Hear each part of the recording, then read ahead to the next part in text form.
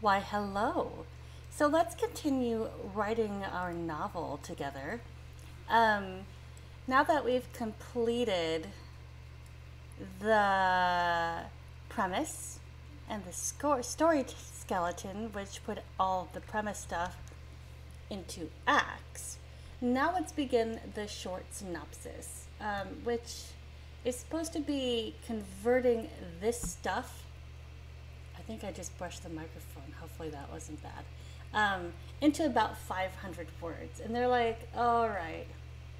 For example, your sentence for call to action might read, Ben gets a distress message from the princess and asks Luke to journey with him to help save her. But Luke says he can't leave his folks. That's like the what the act part says, right? The story skeleton says. And now you expand it to the droid R2D2 escapes and Luke follows him out into the desert where he is attacked by sand people. Ben rescues him and they hide in Ben's cave. R2 shows Ben the message from the princess where she asks for help. Ben shows Luke the lightsaber and asks him to come with him to save the princess. Luke knows he can't leave his uncle to handle the farm alone, so he says he can't go. All right, so we're going to add some more action. We're going to fill in a few details and we're not going to get bogged down. All right, let's see what I can do. So, Act 1. Protag is sidling up to the queen by becoming her lady in waiting and boning up on astronomy as she goes. We see her hanging out with her friends, scheming and messing around as she plays with astronomy, as it is her deep passion. You know what? I can't do this anymore. I need to have a name for my protag. So I'm going to go over to fantasynamegenerators.com and I'm going to say that the people, let me figure out what kind of classification. Are these lizard folks? Ooh, lizard folks get names like Trausk, Guxel, Thrick, Trashushk, Uxley, Ugru, Yukoatok, Jajuzi. Okay, that's all very interesting, but those aren't working for me. Are they dark elf names? Let's see. Are these dark elf names? Irepnu Dugandra, Kualape Yordrash, Zunve Prolvar, Rukneri Guzirseth, Kodina Shulvu, Ubzist Shuldrir, Dolokna Digo, Velguk Ian Vrasith. Okay, these are a little long and cumbersome for me. So, are they... What are Mononongal names? Let's see. Igtok Emlu Katam. The Mononongal is a horrifying vampire-like creature from Philippine folklore. It's capable of growing large bat-like wings and able to sever its body from the waist. I have never heard of these. Ugwat Emik Yedlar Igwi. Ooh, masculine names or feminine names? What are the feminine names? Hazip, Age, Uvi, Sizi, Yinya, Kuliki, Bahitas, Larni, Tincha, and Vaskian. I'm gonna go with this. And our protag will be named Yinya. There we go. I made a decision. So 500 words. This stuff is probably already 500 words or more. So my Act 3 stuff, I suppose it was all supposed to be one sentence each, and I gave it paragraphs. So I guess I'll just take this and expand it a little more. Yeah, my story skeleton looks like my short synopsis is supposed to look. So I have already messed up. Now, I learned last time when I was doing this with the SPAO number that I went too in depth with my short synopsis, which led to a really long expanded synopsis, which ended up giving me way too many scenes. And now I think that book, The Gallows of the Sky, may end up being 3 or 4 books instead of 1. So my goal as I write this short synopsis is to keep it brief. So what I think I'll do is try not to add more words, but try to make these sentences more concrete. So Yinya goes through a series of trials to become the queen's lady in waiting, and we'll say new lady in waiting.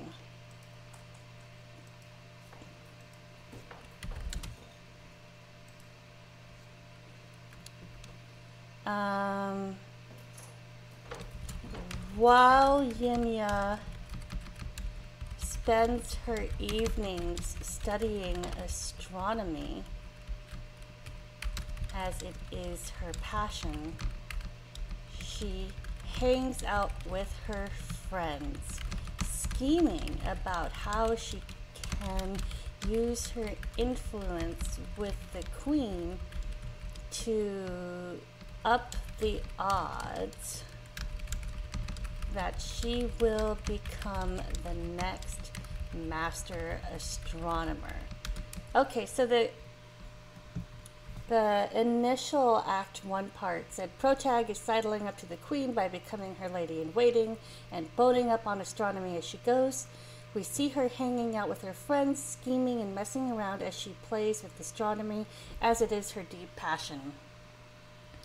And we've converted that to Yinya goes through a series of trials to become the queen's new lady in waiting.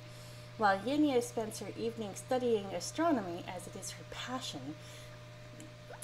That was a burp and a hiccup. You're welcome.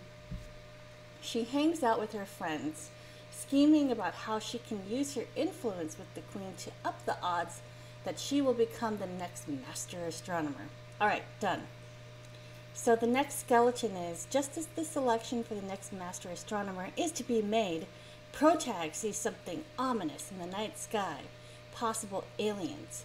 How will she assess and figure out how to deal with this threat while she is vying to become the next master astronomer against her foe antagonist? All right, so we're going to need a name for the antagonist. So back to Fantasy Name Generator. I'm going to click feminine names, and we're using the Mananagal name generator. Ulapi, Bimpuit, Baha, Iwi, Ugmatuing, Kingi, Lavi, Punuyil, Ala, and Kilhui. We're going with Ala. Protag's name is Ala. And we'll change this to after a creepy encounter with the smug, powerful in-court Ala, our antagonist. Yinya soothes herself by gazing at the night sky, but she sees something impossible, and after consulting her astronomical texts, realizes that aliens are coming to her planet and that they are likely hostile.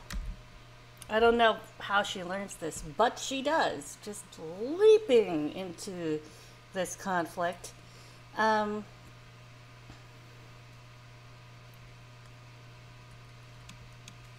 problem is, even though this threat is both exciting and urgent and dangerous, the next master astronomer will be selected the very next day.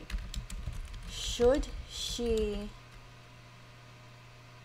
accept the possibility of failing to become the next master astronomer by revealing this threat and possibly be considered crazy? Or should she do the savvy thing and hold back this information until she has acquired her new position as master astronomer?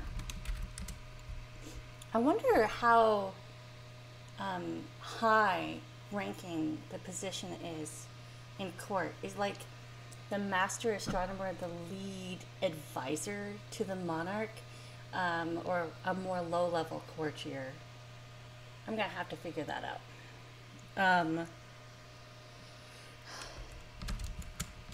In any event, how will she be able to counter the moves of her opponent, Allah? All right, so this one definitely got kind of expanded. So the original was, just as the selection for the next master astronomer is to be made, Protag sees something ominous in the night sky, possible aliens. How will she assess and figure out how to deal with this threat while she is vying to become the next master astronomer against her foe antagonist? Has become, after a creepy encounter with the smug, powerful, in court Allah, our antagonist, Yenya soothes herself by gazing at the night sky, but she sees something impossible, and after consulting her astronomical texts, realizes that aliens are coming to her planet and that they are likely hostile. The problem is, even though the threat is both exciting and urgent and dangerous, that's three boths, the next master astronomer will be selected the very next day. Should she accept the possibility of failing to become the next master astronomer by revealing this threat and possibly be considered crazy? Or should she do the savvy thing and hold back this information until she has acquired her new position as master astronomer? In any event, how will she be able to counter the moves of her opponent Allah? So, should she accept the possibility of failing to become the next master astronomer by revealing this threat ASAP and possibly be considered crazy or a manipulative sensationalist? There we go. Yep, that was me adding stuff. Beverage.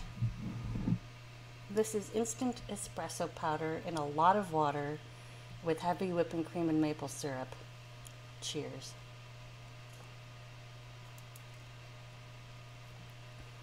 All right. When Protag discusses the possibility of an alien threat, not only does she not become the next master astronomer, antagonist does. She's discredited, and no one believes that the aliens are coming. But then, the aliens contact Protag, and she visits their spaceship. You hear my guinea pigs? There they go. Oh, they're so cute. All right.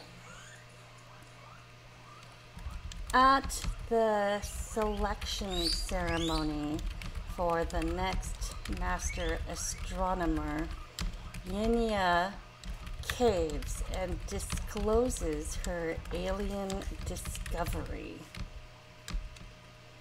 The court erupts into derision.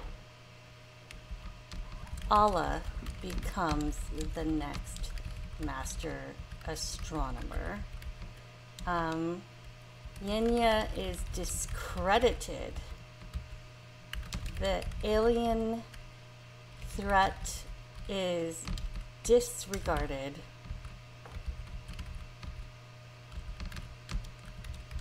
As Yenya licks her wounds, the aliens contact her. Not only that, they lead her to their spaceship and she gets a tour. All right, there is so much passive voice in there, but it's just a synopsis and I'm just getting this on paper. This is only an outline, so I will not go back and rework the prose of my freaking synopsis. All right, let's get into Act 2. A sympathetic courtier, formerly a wise general, seeks Protag out and says he can bring her back into the court fold if she passes 3 tests. The 3 tests will be 1, 2, and 3. Protag fails each test and then succeeds via try-fail cycles, but eventually succeeds. All right, so Obs, this is our mentor figure. So I've gone to the fantasynamegenerators.com, gone to Mananangal name generator, and I clicked masculine names, so we get Gulad Lamli, Unsarag, Vensamul, Jicht, Yangatik, Yinsum, Emlog, Yutjombeg, and Ginded. We're going with Gulad. Gulad. Not Gulag. Alright, so Gulag, wise formal general, now a high-ranking member of the Queen's Court, seeks Yinya out, finds Yinya in her usual hangout spot atop a roof, where she is gazing at the sky. That seems like something she would do.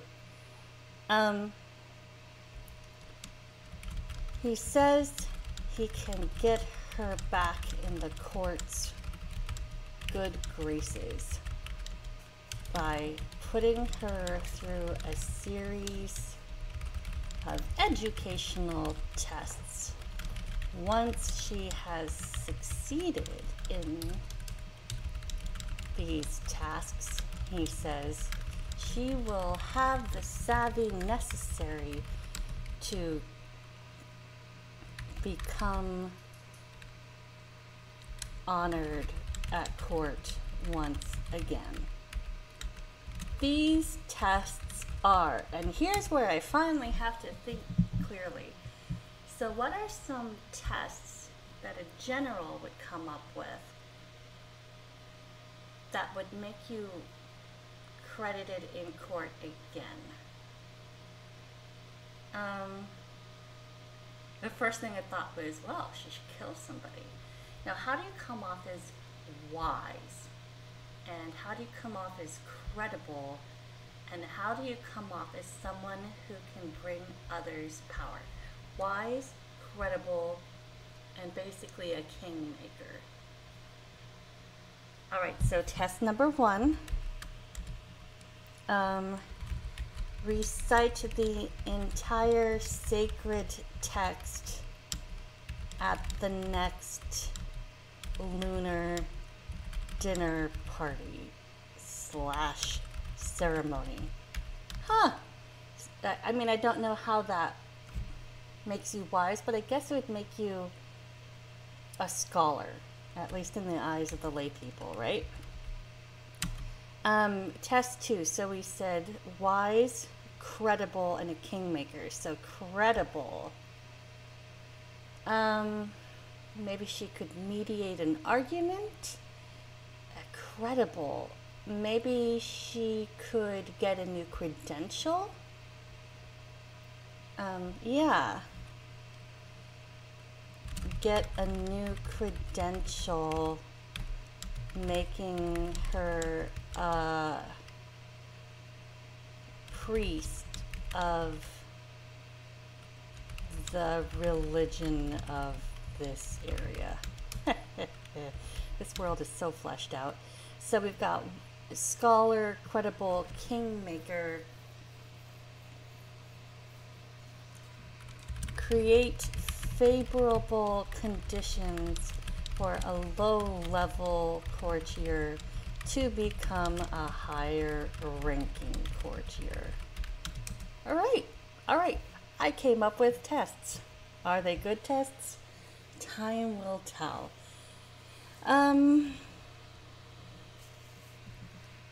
It takes some doing and some failures, but eventually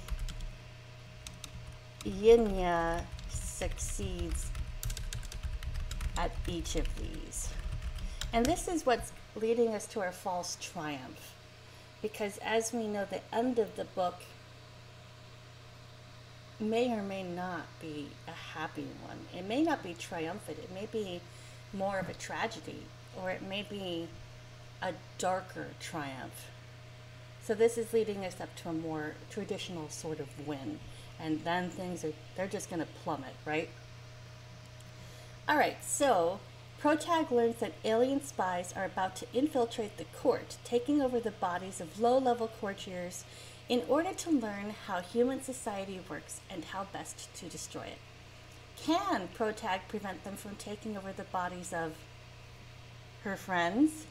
The answer is no, she can't. And it's awful. She's not awful.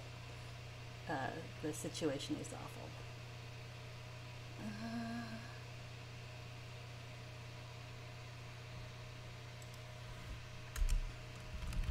The aliens, in an attempt to recruit, I almost said the name of my other protagonist from my other book. Speyo is her name. The aliens, in an attempt to recruit Yenya, who is an entirely different character in another story, confide in her, reveal to her that they plan to take over the bodies of low-level courtiers in order to learn how human society and biology work, so that they can destroy the human race. Because why? They want to take over the planet and make their own. They have determined... What is this ad I'm seeing? That's odd. I hope you can't see that. Can you see that? Okay, good. You can't see that because I'd hate to inflict that upon you. Because humans are a plague on the earth, because they want to take over the planet, because they're destroying all life everywhere, because they disagree with the moral fabric of humans, because the humans inadvertently destroyed a large segment of their population. We'll go with that. Because humans inadvertently, stupidly destroyed a large segment of their population. So I'm going to go ahead and name the aliens now. So we've been doing the Mananagal name generator for our humans. What would be a good name for... Let's go with Hydra names. Ooh, Jerua, Krongra, Zramzea, Geno, Janivas, Juviku. Okay, this is all way too hard to say. Fantasy race names. The Gilded Satyr, the Edge Gnolls, Nether Nymphs. Okay, our Nether Nymphs. That's great. All right, let's go with Gorgon names. Let's see what those are. Thistion, Rustas, Chizaios, Vixoteus, Rezo, Hovios, Kivas, Triras. Nope. Ifrit names? Firepower, Deadshine, Embership, Deathchild. All right, you. Lamia names. What's a Lamia? Lamia was a gorgeous queen of Libya and mistress of La Zupa, Zeus, Theris, Priasis, Lysanthus, Zetios, Atharis, Sodobus, Alceus. I hate naming people with S's at the name of their names because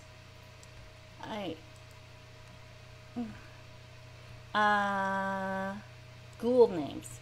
Mud Chaser, Carrion Watcher, Boulder Maul, Dung Grip. Dung Grip. That's good. Imp names. This is hard. Zet, Jarma, Crookback, Zos, Zeb, Nebrux, Igneb, Kiaz, Elpot, Yik. I want things that kind of are easy to... Banshee names. The Anguished Girl, the Dark Maiden. Oh.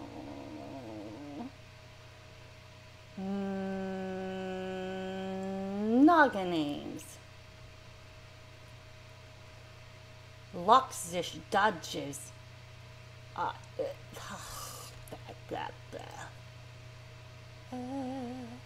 Apocalypse Mutant names? Clumsy Oak, Silence Ghost, Needle, Night Owl. Those are actually kind of fun for another story. Demon names.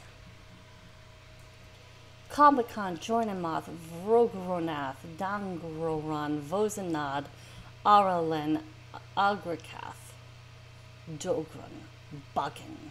Alright, so we're going to go with demon names for our aliens. The aliens are named, this is not part of the synopsis, but I'm just going to make a note.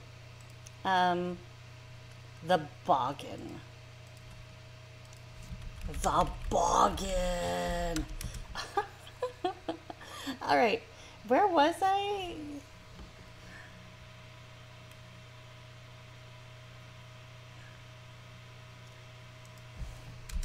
And the people they have selected to take over are Yinya's 3 friends.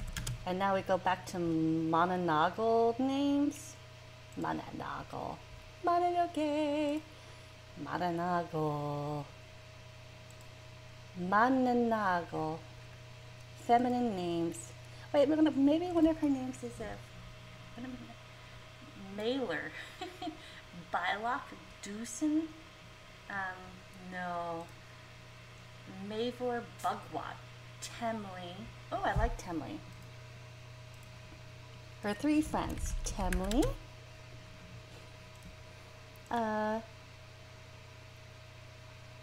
Impet. We can call her Imp. Impet. And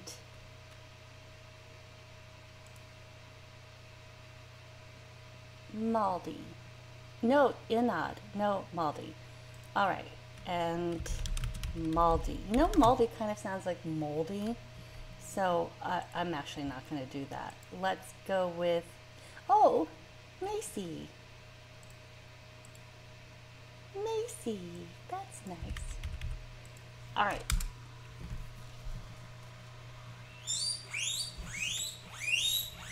Yinya tries to prevent the aliens from taking over her friends. First by talking the aliens out of it, and then by physically preventing the takeover. But the Boggin prevail, and Yinya fails. Prevail and fail. She grieves. Alright, so the next skeleton thing is the aliens offer Protag a chance to have her own spaceship and crew and fly around the universe, charting the stars and seeing the wonders of the universe, if only she will refrain from preventing them from destroying the human race. Okay, so she's going to go on a test flight in the next skeleton area, so we'll not do that now. Alright. By way of consolation, as the Boggin tell Yinya that she can't stop them, they offer her her own spaceship.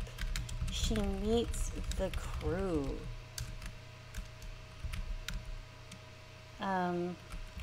They show her their star charts.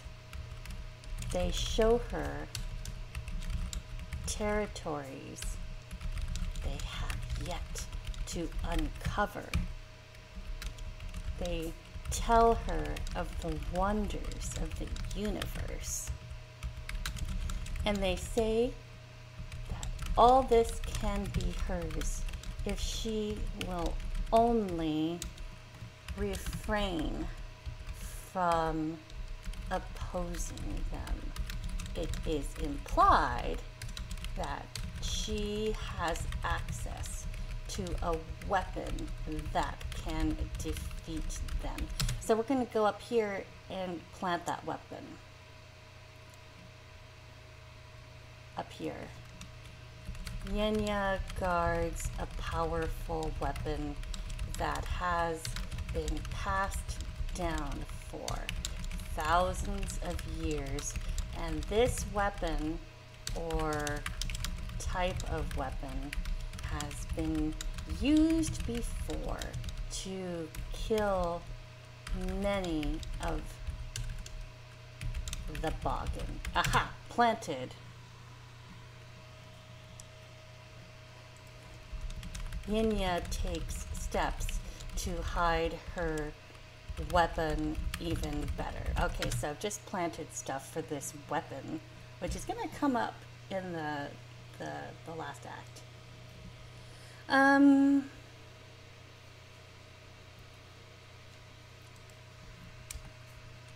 So one of Protag's friends is executed for treason which they committed under the influence of their alien, and aliens show Protag her new spaceship and her friendly crew, and Master Astronomer threatens to have Protag removed from court. The friendly courtier, General Mentor, dies via alien hand, and one of the friends tries to forcibly remove the alien host and dies, and Protag goes on a test flight in the gift spaceship, and it's also tempting, and it is also sad.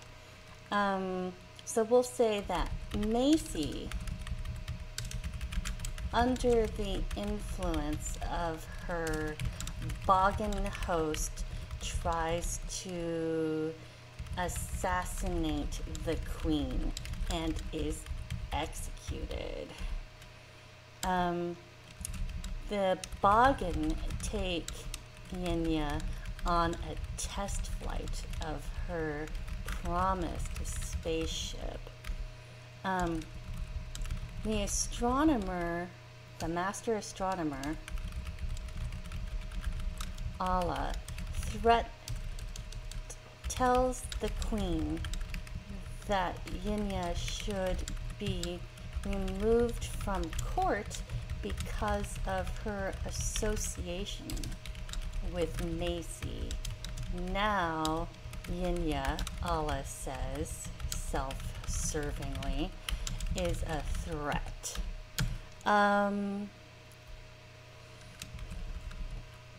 The Boggin take over the general, make him sabotage an area of the palace, and then kill him off.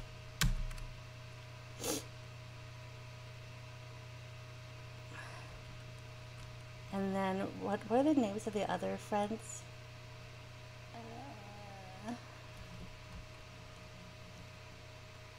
I forgot. Where did I? Oh, we'll say Impod undertakes an ancient ritual and tries to rip the host out of her body, but the effort and the hostility of the alien kill her. And then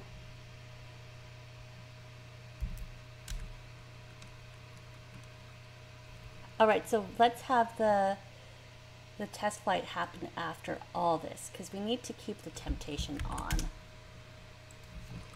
When Yenya goes to confront the Boggin, they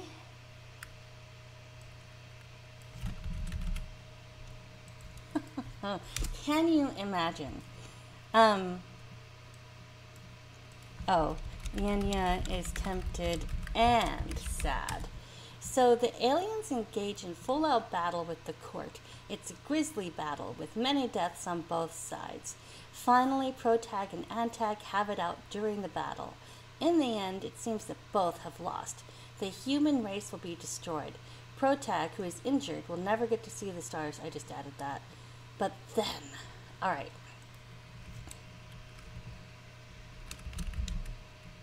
The aliens set up powerful lasers around the castle. The army sets up defenses and tactical posts around the alien spaceship and the castle. Oh, they set up powerful lasers around the castle and force fields around the spaceship. The army sets up defenses and tactical posts around the alien spaceship and the castle. They duke it out. The battle is grisly. Yinya gets terribly injured. I keep trying to write Speo, who is my other protagonist. I gotta just not do that. Yinya gets terribly injured as she lies there. Alla approaches, also injured, and they have a mono argument and try to kill each other. They end up more injured, and they lie on the ground side by side as the Boggin just destroy everything.